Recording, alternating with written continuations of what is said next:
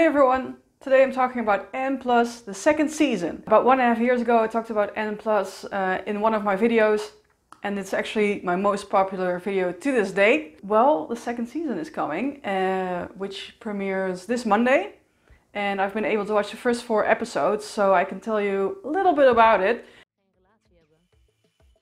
Oh, hey. Hoi. Oh. Oh. Shit.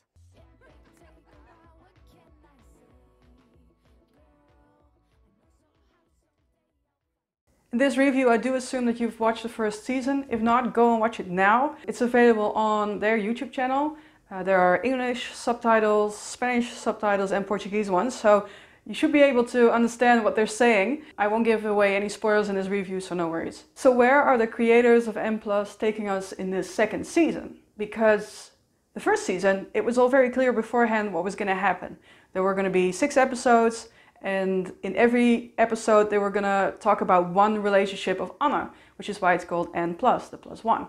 So they've done that, and then at the end there was a big opening for, you know, a future story.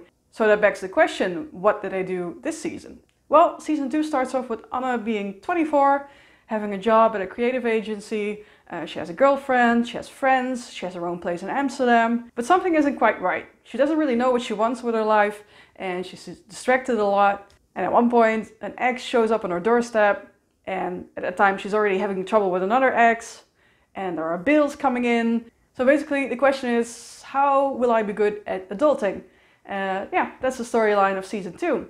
One of the things that I really like in this series is the diversity of the cast. All of Anna's exes and friends, they are all from different backgrounds. There's also a transgender character in this season, but I do think that the focus is a lot on his transition. But I do think that this project handles it better than other projects, because usually you only see like the really sad parts of the lives. This is a really strong individual, and he draws strength from his transition, and he clearly sets his boundaries. So I think that's a positive note. But then again, I'm a white cisgender woman. I don't know, maybe you experience this diversity differently, I don't know, but that's my take on it. What I also really like about Anna+ is that Anna has male friends. And a lot of lesbian productions, they revolve around women and only women. And there's a lot of resentment against men. But yeah, there are men on this planet, and we can be friends with them. We don't have to hate them. Some of us don't, you know. So I think it's really refreshing, or maybe not, that there are male friends in this series. One nice addition to this cast is Laura Gomez, and you know her from Orange is the New Black.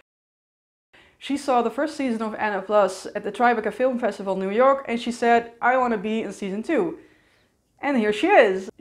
I've watched the first 4 episodes, and in the preview for the 5th episode I saw her at a wedding. So I don't know if she guest stars in that episode only, or if she's in more episodes, but at least you now know that you can see her in episode 5. One thing that Anna+ is really good at is humor. It was already in the first season, but it's definitely also here in the second season. The biggest way they add humor to the show is by adding Anna's thoughts. You hear out loud what she's thinking the moment she is experiencing it in a scene. And I think this direct commentary on what is happening around her is very relatable. In a lot of moments she's saying exactly the opposite of what she's thinking in her mind, and you do that too. I know you do. I know I do. But also what I like is that they also show positive effects of what happens when you do that.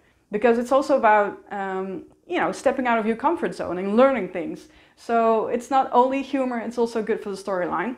And the final thing that I want to talk about is that I like that they give Anna an edge. You don't always like her, you don't always agree with her actions or what she says, and that's okay.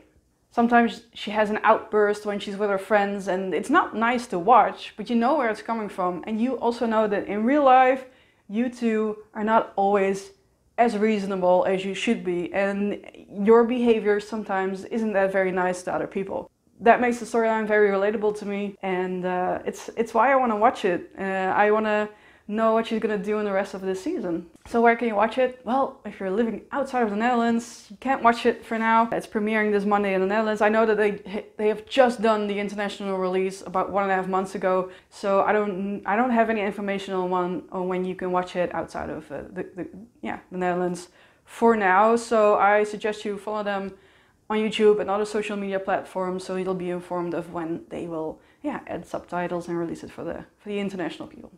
If you like this review, please give it a thumbs up and share it with your friends. If you haven't already, please subscribe to my channel, because that really helps. Also, you can donate me a coffee or more on my coffee page. The link is here, and that helps me to buy new vlogging equipment. Thank you very much, and I hope to see you next time.